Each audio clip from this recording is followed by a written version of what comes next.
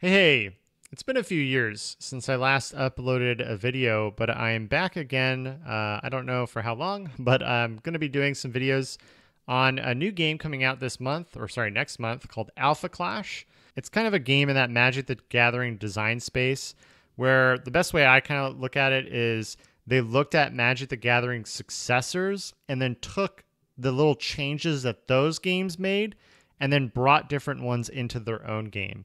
So if you've played any of them, you're going to see a lot of the same DNA here, but it's all put in a different kind of package. And then the big one for me is it's superhero themed. Well, super people themed because a lot of the superpowered people are villains, and yeah, it's a really cool looking game. Has some phenomenal artwork. I think the game design and the actual gameplay of it works really well. They are intended to be fairly fast-paced games, very swingy in nature as well. So yeah, I'm going to be doing a video series here on each of the 5 colors as we get down to the release of the game on July 21st. When that game comes out, we're going to have 2 starter decks, a black starter deck and a green starter deck, and then the first set is going to have red, black, blue, green, and white all in there, and we're going to have a contender, which is this game's version of Heroes, for each of those colors. So yeah, we're going to jump into it. In today's video, we're going to be talking about black and all of the cards therein. It's worth noting black is also part of the starter decks. The black starter deck is centered around a contender named Moxie. So let's jump in with her. In the top right, you're going to see the health points. In this case, it's 30. That's how much it takes to down a contender. The starting 5 contenders all have 30. I'm sure in the future we might see that change. The bottom right is their affiliation. In this case, Moxie is an alpha hunter. She hunts alphas, which is the term used to describe people with superpowers. Her attack and defense are 1 and 0, pretty self-explanatory for these types of games. And her abilities are split between 2 different blocks of text. So we have one at 30 and one at 10.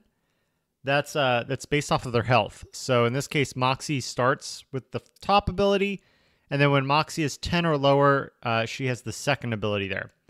So her first ability is Alpha Hunter Clash cards you control may attach more than one weapon. Clash cards are this game's version of units, creatures, monsters, you name it. And then her second ability is once per turn during your primary phase, you may attach a weapon you control to an Alpha Hunter Clash card you control without paying that weapon's attach cost. So, kind of as you can imagine here, Moxie's all about weapon accessories. As far as her 2 abilities go, they don't immediately excite me because obviously it's all about those weapons. If the weapons are good, then Moxie's good. If the weapons that you have out are bad, then Moxie is kind of bad. When you compare her to the other contenders, she's probably in my opinion, the least consistent because you are really relying on getting some good weapons out and having clash cards that can utilize those weapons. Now, her second ability is very powerful, but like I said, you need to have the clash cards out to actually use them. So, with that out of the way, let's continue to talk about some other forms of Moxie.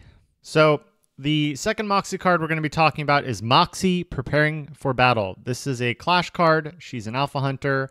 1 drop, 1 attack, 1 defense. Trigger, enter. You may draw 1 card. Solid. I mean, obviously this is a great card. You just get free draw off of it.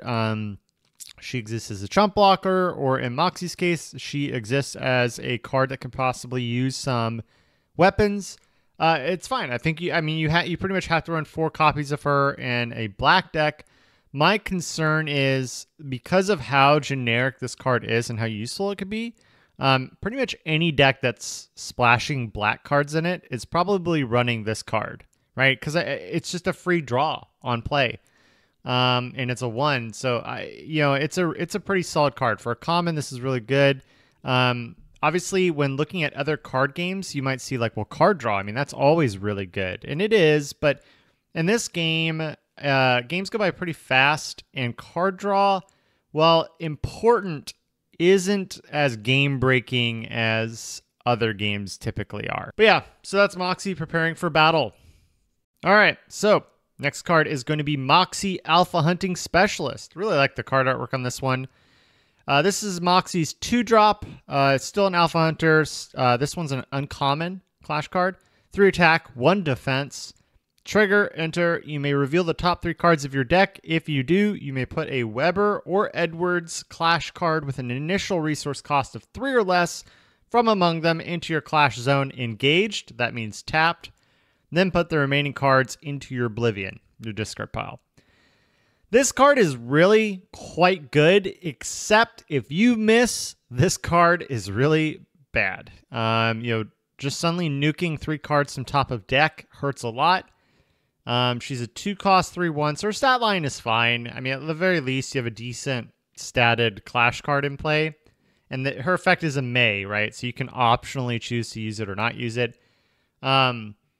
Yeah, I mean, she is what it is. Honestly, I think a lot of the times you're probably going to want to try to get Weber in this situation. Edwards. I think Edwards in this situation. Edwards is a card that when he's put in play, he'll search the top 5 for a weapon. And then I think he puts the weapon in play. So essentially, you throw down Moxie, Alpha Hunting Specialist. She pulls out Edwards, and then Edwards pulls out a weapon. And the weapon, I believe, for Edwards is, I think, 3 and below resource cost. So on turn 2, you can get a 3/1 out, a 1/1. That's what Edwards is. He's a 1/1. And then a 3-drop weapon, which is pretty cool. But you could also miss all of those things. So this is a card that, as we get more Weber and Edwards cards, obviously gets better because you can really build into that. And if you have some way, if you use maybe like some, I don't know if White has it, but if you have some cards that let you kind of sift through the top cards of your deck and stack it in a way that's advantageous for you, put things on top or whatever, this gets pretty good. So yeah, Moxie Alpha Hunting Specialist. Okie doke. So now we're on to the next Moxie. This is probably the worst one out of the bunch. So 4-cost Moxie is, also I don't like the artwork, is a 3/3 with Alpha Hunter. It's a Clash card. It's uncommon, strangely enough. This card gets +1/+2 as long as 1 or more weapons are attached to it. So in essence, this is a 4-cost 4/5. Yeah, it's not like exciting to me. It does go well with the fact that like you have weapons that are going to give flight, and so having a card with 4 innate attack there with flight in addition to anything flight gives you, this is a pretty cool card in that regard. But I don't know. I feel like you're going to find other cards to fill this slot, or maybe on turn 4 you're looking to put 2 cards out or play a weapon, attach a weapon. You know what I mean? It's like, do you really want to spend your turn 4 resources on just this card? And then on top of that, there's nothing that would let you attach for free. Except, I mean, there are some cards that would let you do that, but what I mean is there are no weapons that innately attach for free. So yeah, I don't know. It's a usable card. It's a boring card. I think as the game goes on, this is a card that gets cut, possibly. But maybe if you have a free weapon, like a weapon that has no attach cost and just does things, this card gets more exciting. So yeah, that's Moxie. Just base Moxie, no tagline. All right, next up we got a really cool looking one, but I have some mixed feelings on it. So Moxie Prime to Clash. This is a 5-cost 3/3. This is a rare Clash card, Alpha Hunter. You may reduce the resource cost to play this card by 1 black for each weapon you control. Trigger, enter. You may send target Alpha Clash card with an initial resource cost of 2 or less to Oblivion. You may only play 1 Moxie Prime to Clash per turn. So, I mean, here's the thing, right? Let's say you have 1 weapon out. This is a 4/3/3. You have 2 weapons out. She's a 3/3/3. You have 3 weapons out. She's a 2/3/3. I don't know if you're going to routinely be able to hit 3 or 4 weapons out when you want to play her. Obviously, if a game stalls, if a game goes on really long, this is a nice late game kind of card in the sense that she comes out for free, which means you have more resources to attach stuff to her. And then she could also blow up a chump blocker, which is nice. If they have like a 2 or lower cost alpha card that has flight, that's a good opportunity to just snipe it out of play. I think Magnate, which is the green contender, I think he has a 2-cost 2/2 with flight and breakthrough, if I remember correctly. I know someone does. I don't know if it's him. Yeah, I'm pretty sure it's him actually. So that's a good opportunity. Is it's turn 4, turn 5. You play this for 2, maybe for 3. You blow up a possible flyer, and then you attach to Prime to Clash a weapon that gives her flight, and then now she's able to just jump right into it, right? But outside of that, I mean, it makes sense that it's rare. I think the final little line there that you can only play 1 per turn is a little odd. I don't know if there's, I guess, anything that could potentially be free. Maybe that's what they're thinking. If something could be free, it needs to be limited to once per turn, so you can't do some kind of endless loop. But yeah, it's a fine card. It's a fine rare. There are better, but like I said, I really love the artwork. And then lastly, the granddaddy of them all, Moxie Fully Loaded. So this is an 8-drop, 6/7 epic Clash Alpha Hunter card. It has flight innately. If you control 2 or more unattached weapons, you may reduce the resource cost to play this card by 1. So it could be a 7/6/7 with flight. On enter, you may attach 1 weapon you control to this card without paying its attach cost. Very nice. The resource cost to activate traps you control is reduced by 1. So there's a lot going on with this card. The synergy with traps, honestly, is not to be underestimated. I think there's a Clash Ground or something that also can reduce the cost to reveal traps by 2. So you can potentially, with this out, you can potentially reduce the cost to play a trap by 3, which is pretty insane. Traps, pretty much, I think we've only seen traps go up to 3, so it guarantees that you can just flip them for free, which is nuts. Flight on a 6/7 is good. The enter effect of attaching a weapon for free, it's nice, but the weapons you'd want to attach, as of right now, as of the first set, the weapons you'd want to attach already give flight. So you're kind of losing a little bit of the utility there. There's a weapon that gives +4 in flight. So the 4/4 on this is nice. I mean, you get, it's a 10 swing with flight. That's cool, I guess. But yeah, the reality though is it's going to be hard potatoes to hit 8 resources. Or even 7 resources if you got that reduction.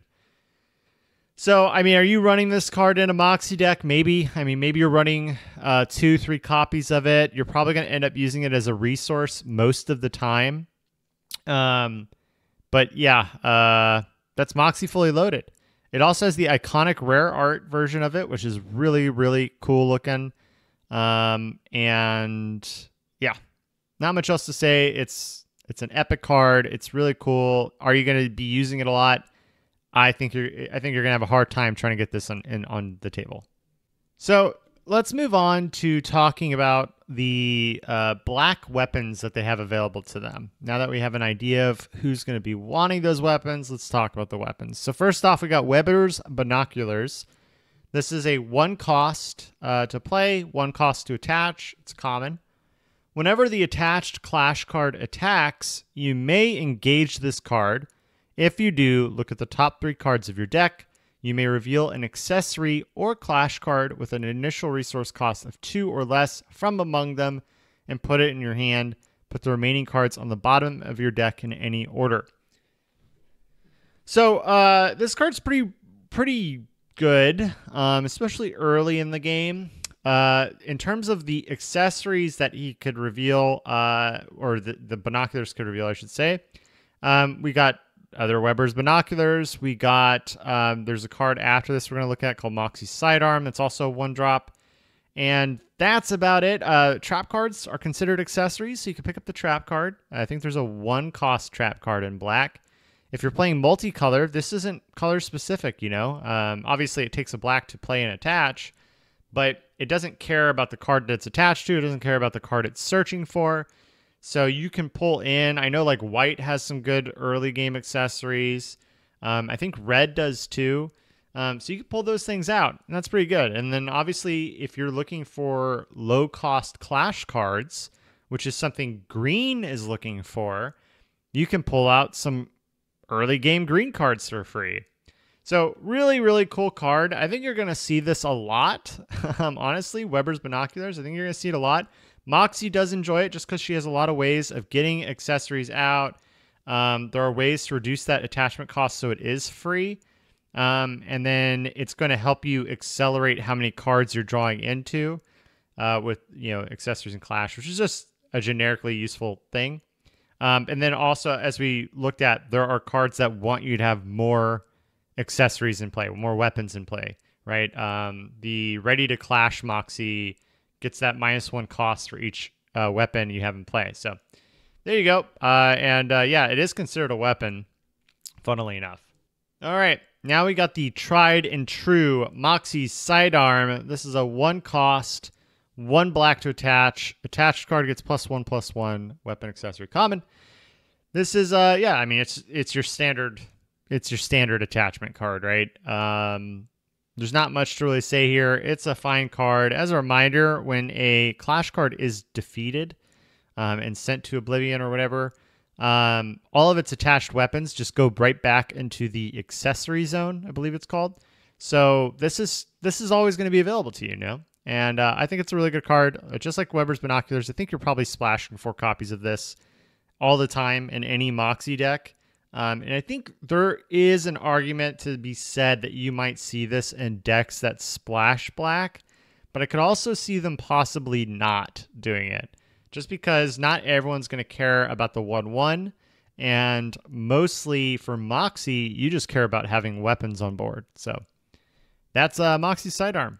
All right, now we're getting into the first kind of like big weapon available, and that's going to be Moxie's Light Power Armor. This is a 3 cost rare weapon accessory with an attach of 2 black.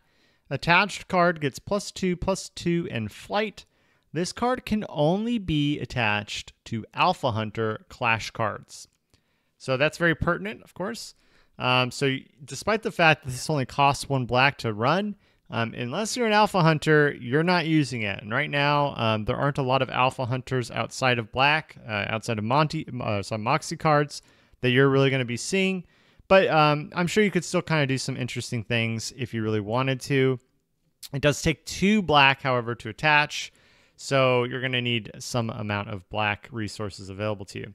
The 2/2 flight is pretty good. Overall, I mean, obviously you're spending 5 resources in total to give a card 2/2 flight. But like I said before, there are ways to reduce that attach cost, and we saw ways to attach cards for free. And this is just a really solid card. And so I'm going to just jump into Moxie's Heavy Power Armor, which is essentially the same thing, but different, better. This is a 4 cost, 3 to attach. It is a epic weapon accessory. Attached Clash card gets +4/+4 in fight.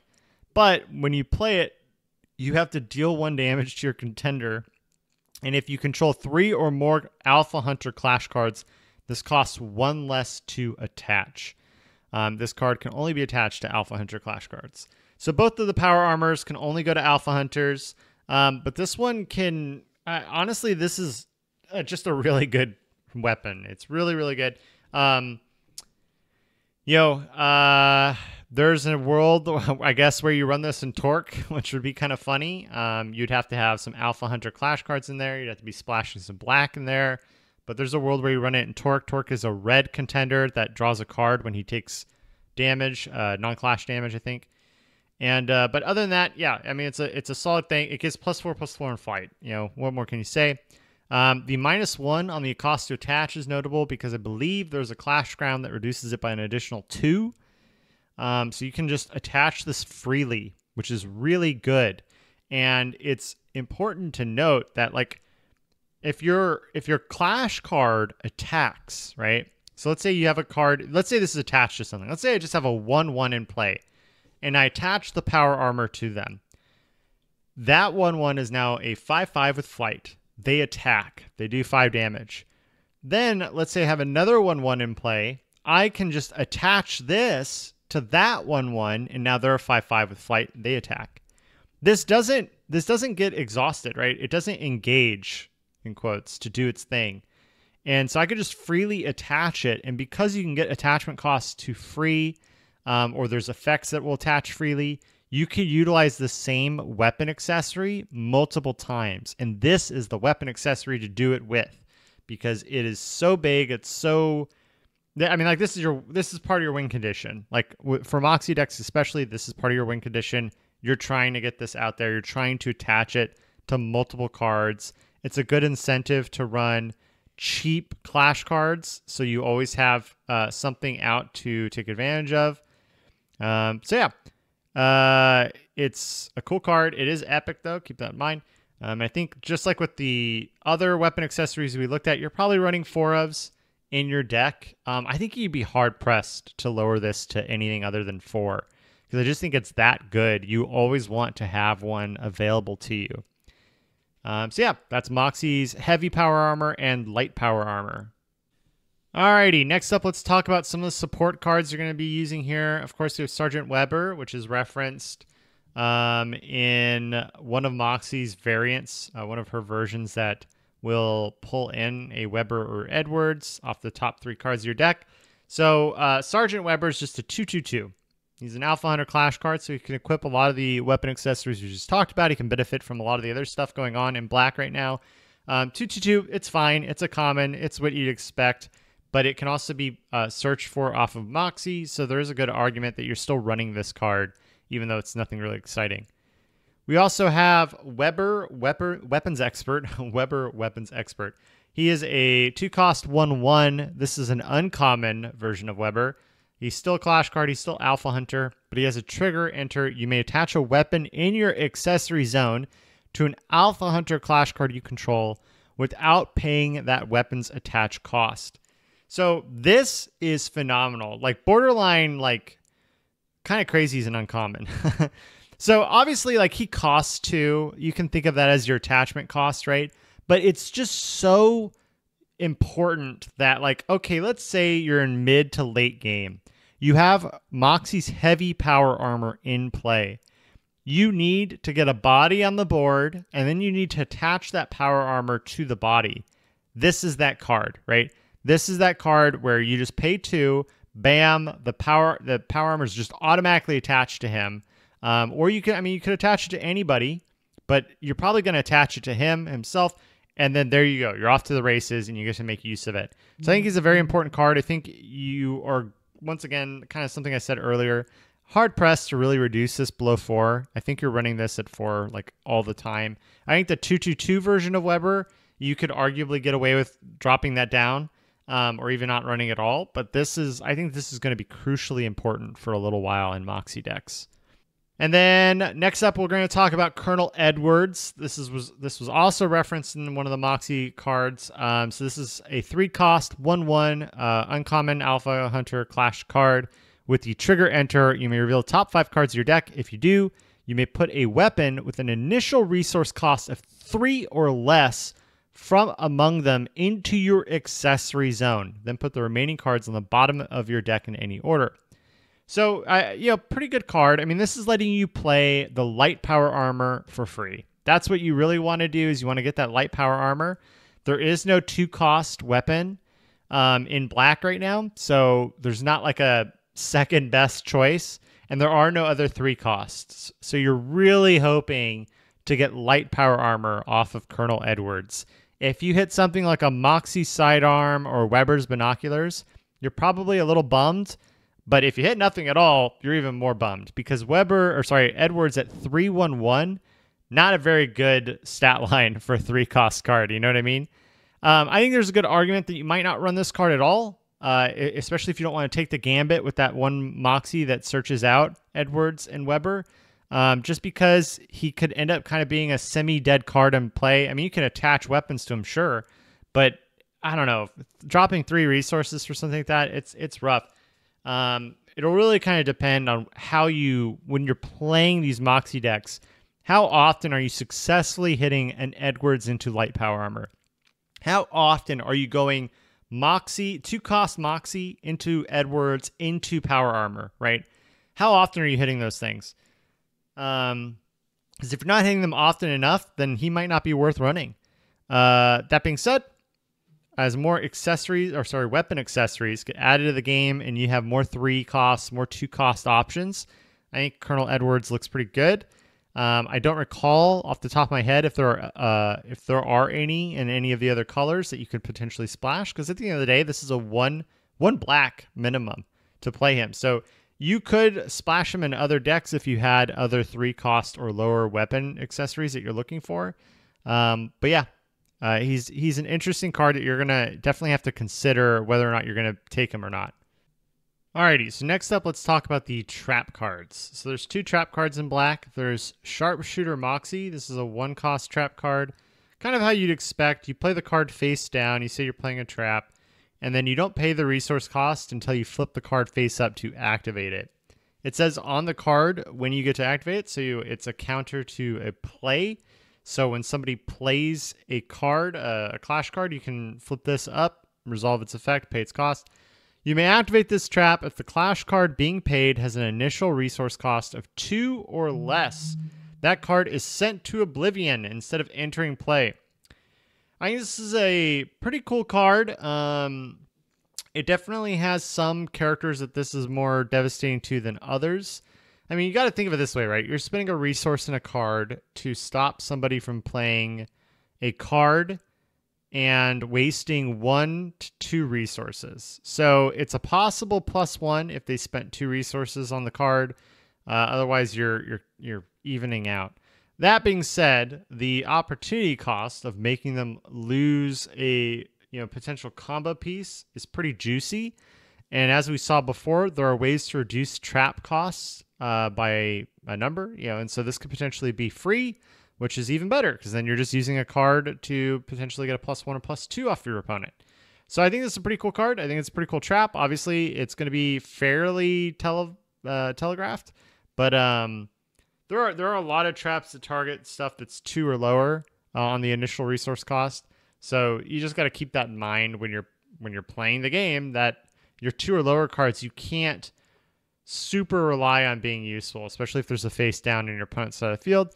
That includes, unfortunately, that Weber we just looked at a little bit ago that comes in and attaches a card. It would suck to play that, and then immediately he gets blown up by a trap.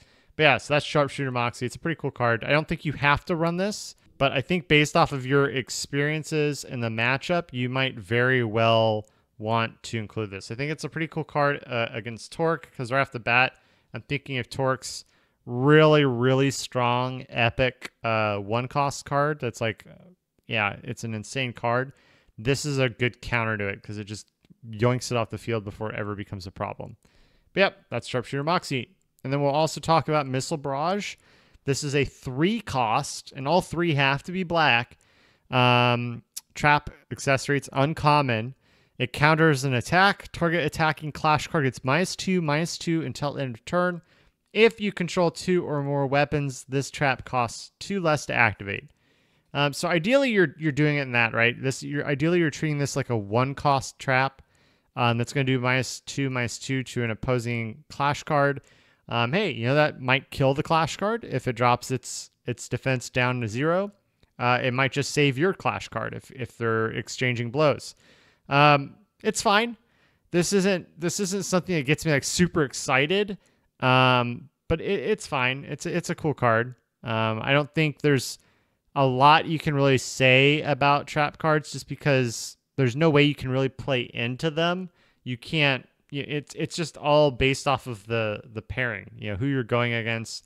Are they going to have cards that you really need these to counter? Because at the end of the day, this could be a weapon accessory. You could have drawn a weapon accessory instead of this. You could have drawn a really powerful Moxie card instead of this. Do you really need the trap card in your deck? Do you really need to be drawing it? Is it going to make a bigger difference to you than if it's something else? And I think in a lot of situations, you might find that the answer to that is no. You would have rather drawn something other than Missile Barrage or other than Moxie's sharpshooting or whatever. I could see this being useful against Magnate. I could see this being useful once again against Torque. This just will snipe Torque's cards, which is pretty cool.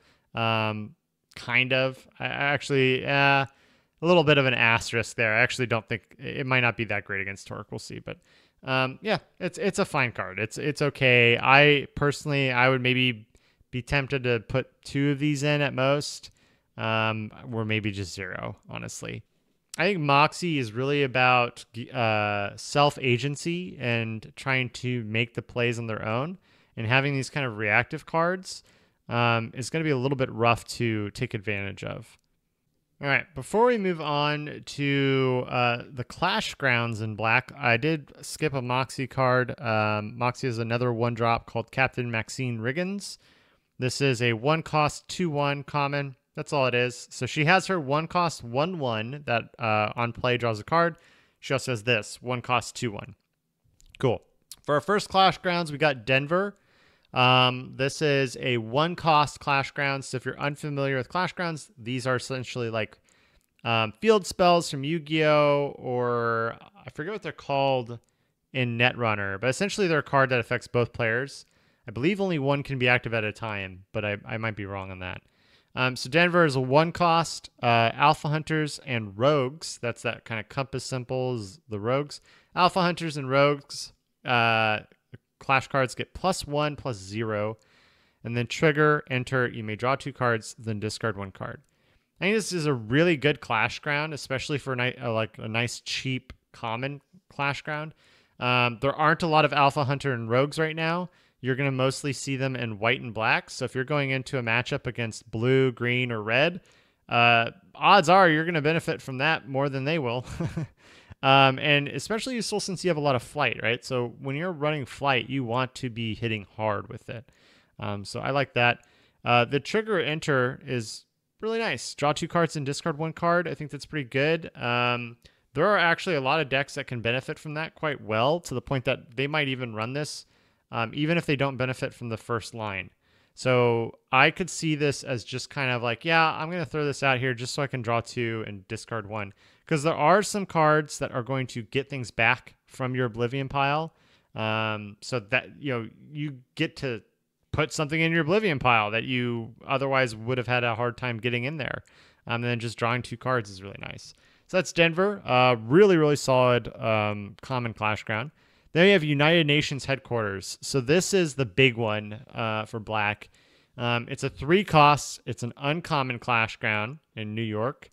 Alpha Hunter Clash cards get +2/+0 in Interception. So Interception's just like Reach. It lets them counter flying cards.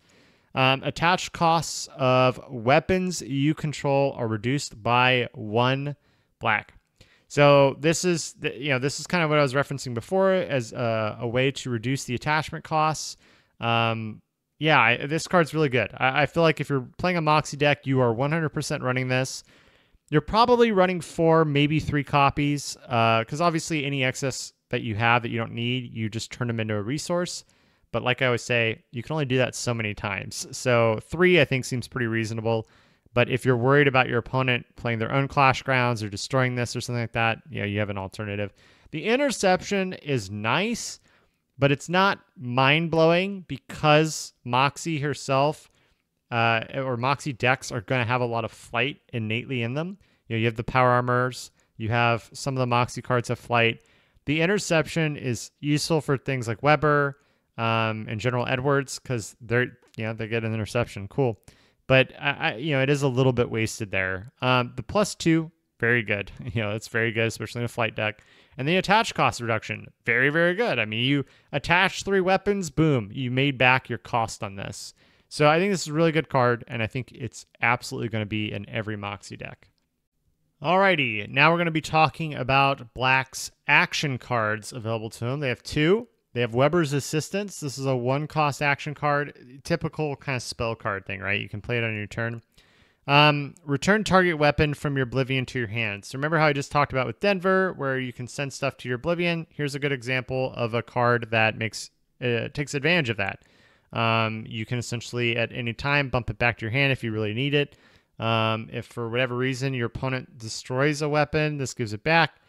I don't think this is a mandatory card. I think it's a cool card, but I don't think it's a mandatory card by any means. I think if anything, you might see this run in other decks, for other contenders that possibly might have weapons they care about, and they're discarding them or something like that. I think if a meta ever shifts to weapon destruction, this becomes a popular card. And of course, I think in the future, as we get more weapons that might go to Oblivion, more cards that counter weapons, all that stuff, I think we can see it there, or other cards that like are draw 2, discard 1, right?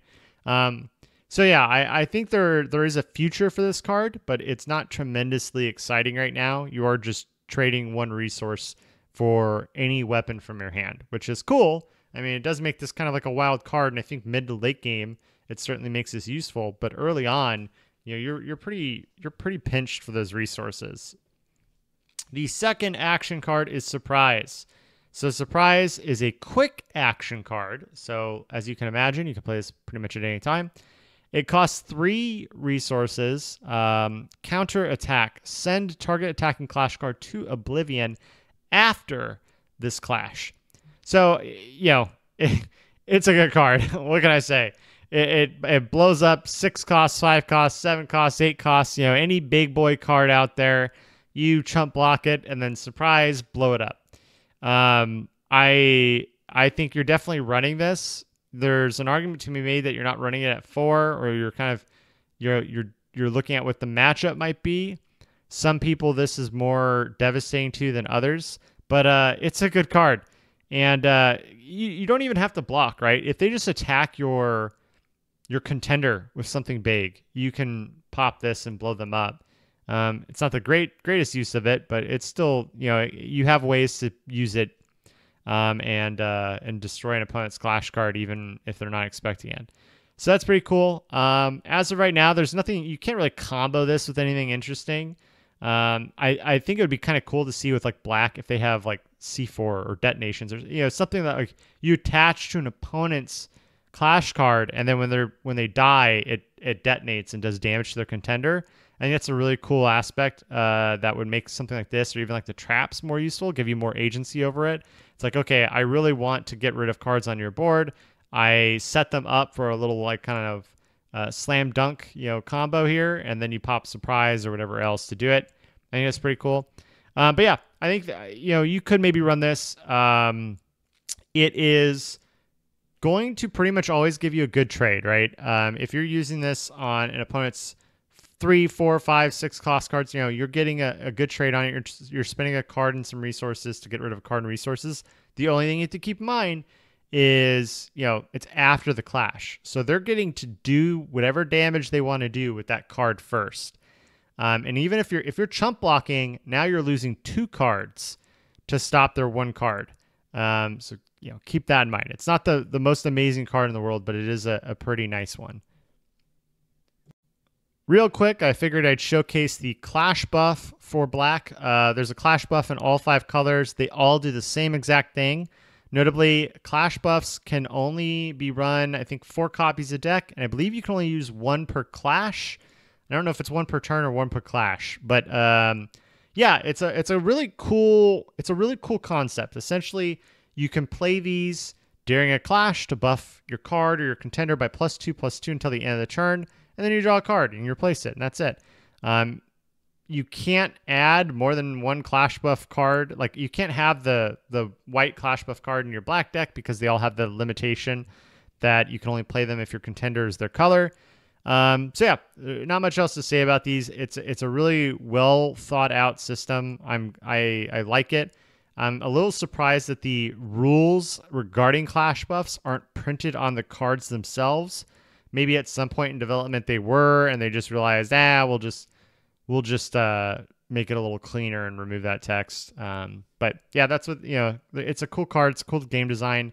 And this is what Blacks looks like in coming support. To wrap things up, we're going to talk about the cards that aren't really Moxie specific in any way, shape, or form. They're just there. We're going to start with Morak on the Hunt. Morak is part of what is called the Discarded alignment. That's that kind of like biohazard symbol at the bottom right. He's a rare card as well. So yeah, you're going to primarily see like weird monster looking things in this. He is a 4/4/3 with trigger enter. You may send target clash ground with an initial resource cost of 3 or less to Oblivion. Now, hey, you know what? That destroys United Nations. That's pretty good. And it's a decent trade. You're spending 4 to put out a 4/3 that's also going to blow up a 3-cost Clash Ground.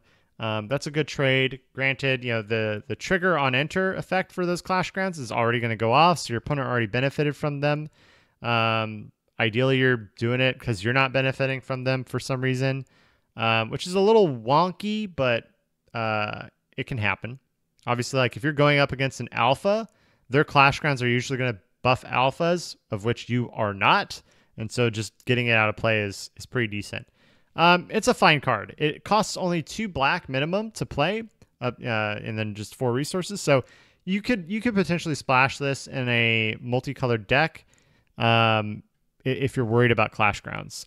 Not much else to say here because it really relies on what the meta ends up being and what Clash Grounds end up getting used. I think him blowing up a 1-cost Clash Ground is less exciting though. You really want to try to hit that 3 or 2 cost. Then we got Kilimanjaro, Ascendant Champion. I really, really love the artwork on this. I really hope we see this guy as a contender someday soon because he looks sick. This is a 4-cost 4/4, and there in the bottom right, you see that symbol? That's the alpha symbol. So that means he is super powered. Trigger enter. You may discard any number of cards from your hand.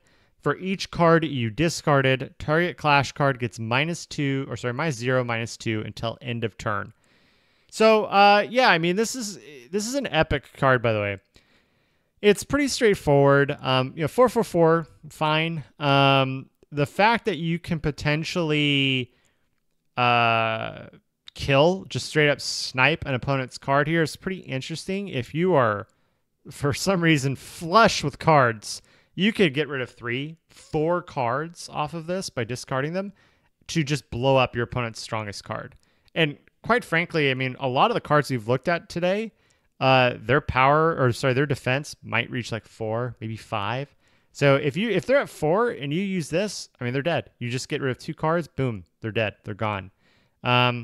It's an interesting proposition. It's a good counter to stuff that might, have defenses against damage or defenses against being destroyed, because this doesn't destroy it, right? It just reduces its defense to 0 and then it dies.